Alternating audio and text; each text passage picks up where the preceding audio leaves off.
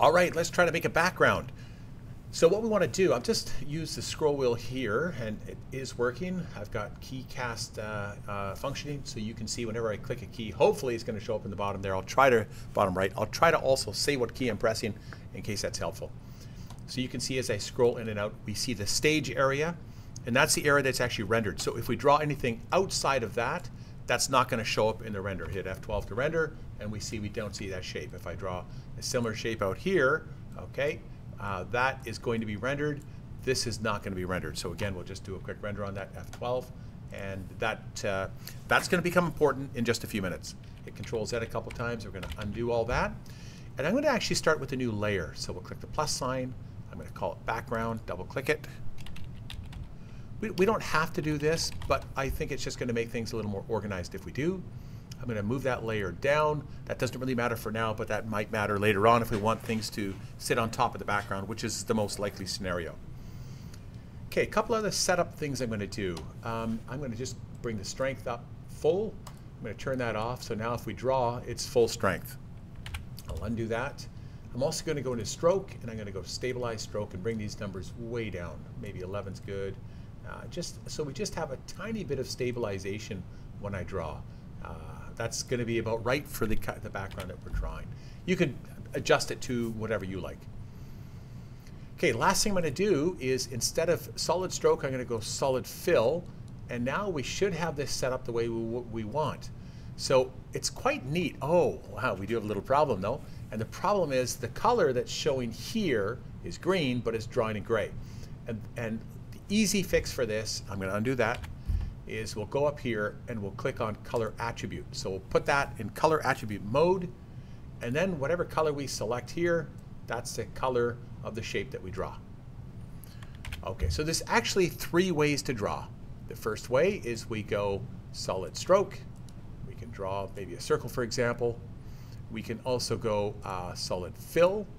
Okay, and you notice I selected the fill there. Double click, and we've got our fill. I did need to change the color, and I'm going to undo those. The third way is the way I just demonstrated, where we use the pencil, but we use a combination of both, where we use solid fill with the pencil, and now we draw an outline and it fills it in. And that's what we're going to be using today for the background. Okay, let's get an image loaded. So we're going to go object mode. We're going to go add image background. Hopefully I've downloaded one already. We'll go to my downloads folder. There it is.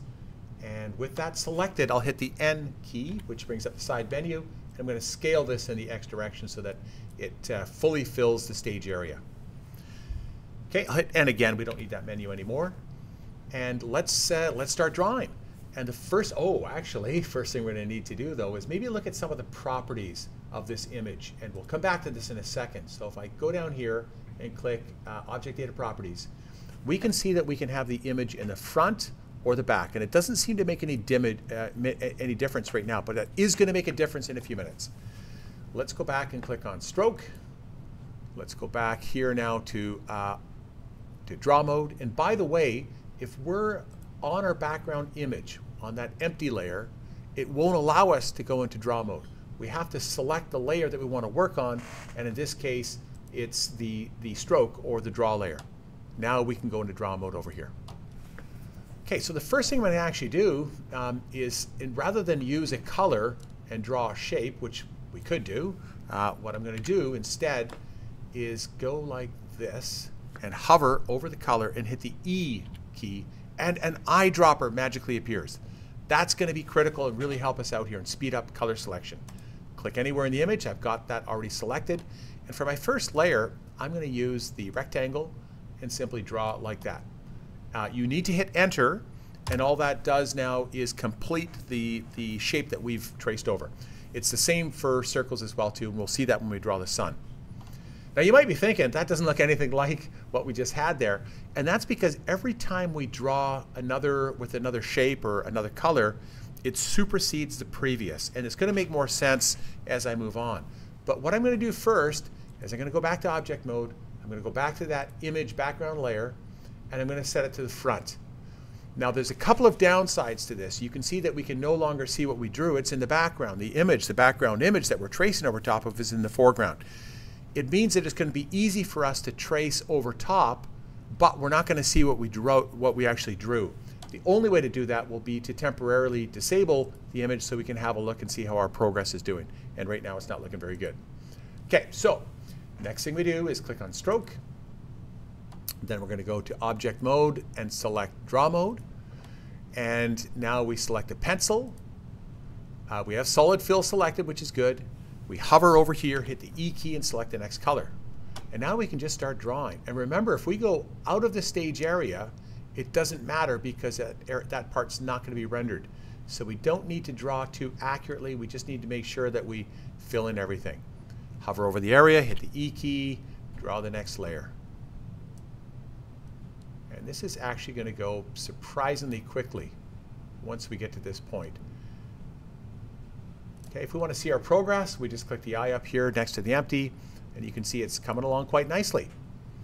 Hover over, hit the E key, draw the next layer. It's going to be this one, and it doesn't actually go all the way to the end, which is perfectly fine. Trace down and over. Hover, E key, next. And you can see why we have to draw this one after the previous one because, again, this appears to sit in front of that one. Not too many left to go. This is going pretty quickly. You can move, each time you draw a shape, you can actually move it in the hierarchy, move it up or down. It's not an easy thing to do. We have to go into edit mode to do that. But if we draw it properly, we're not going to need to do that. E key once again, tracing the shape. And after this layer, we're going to go and have a look to see how things are progressing. I think it's coming along quite nicely.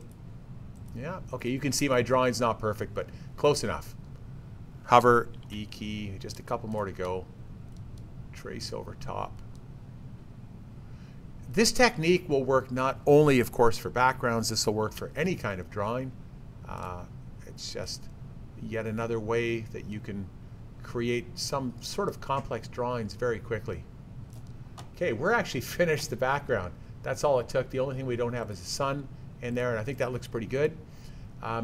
We can get rid of the sun. We don't even need, oh, actually we do need it because we want to get the color. If you want to match that color, we need the sun. Now we can hide it. It's gone. We'll select a circle draw tool, trace over top, get about the size, shape, and position that we want, hit the enter button, and we are done. I did mention that we can change the location of these, and to do that, all you do is go into edit mode, and if we select an object, we should actually, if I select an individual object, I can actually move it. So if I were to right click, or if I were to, let's see, yeah, we'll right click and we'll go arrange, we could send this backwards. And if we did that, it's probably going to disappear. It's going to be sitting behind this layer, so we don't really want to do that. But we could do that with any of these layers, move them in front or behind of the ones that are nearby. So if you do make a mistake, there is the possibility to bring one up to the front. And again, that's in edit mode.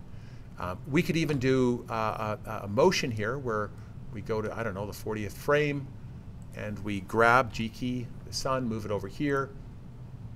And we could, I don't know, we could then actually have set up a tween so that we have some motion. I'm not going to go through that right now. That's a different tutorial. But that hopefully gets you started with how to draw a background layer. And that's it for now. Over and out. Oh, by the way, I should mention, if I render this, you can see it gives us the background that we want. Okay. Because it is limited to that rectangle which designates the stage area or the rendered area. Okay, that's it now. Over and out.